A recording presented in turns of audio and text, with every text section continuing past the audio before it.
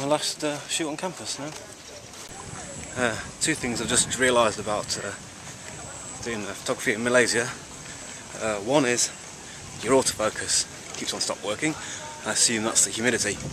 Presumably condensation within inside the camera body when you transition between the air-conditioned rooms and the tropical climate outside.